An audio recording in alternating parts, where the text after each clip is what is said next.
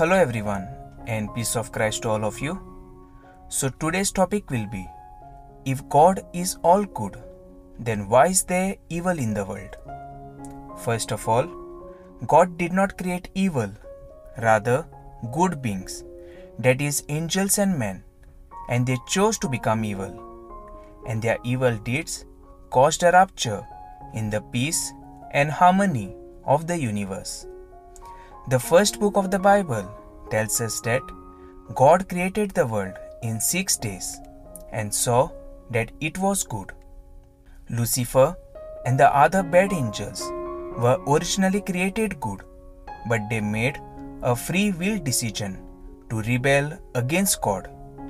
Their sin resulted in the creation of hell. Once there, the fallen angels became known as devils and demons. Lucifer then became Satan. Adam and Eve, the first humans and the parents of the human race, were also created good. Creation existed in peace until the sin of Adam and Eve came along. Their sin was not just disobedience to the divine law of God, but was also an act of rebellion and an infection to their souls. The entire created universe was tainted by original sin. Human nature was wounded and the cosmos was shaken up and disturbed.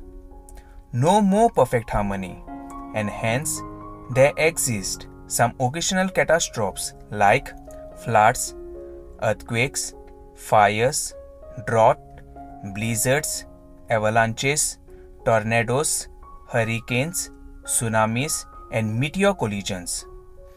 These are sometimes known as physical or earthly evils, that is, war, crime, violence, terrorism, hatred, bigotry, racism, and abuse are more evils caused by man. Had there been no sin, Adam and Eve would have never been expelled from the Garden of Paradise. There would have been no pain, no suffering, and no physical evils whatsoever. The blame for their existence is not on the Creator who made the world good, but on the creatures that freely chose to do and to become evil.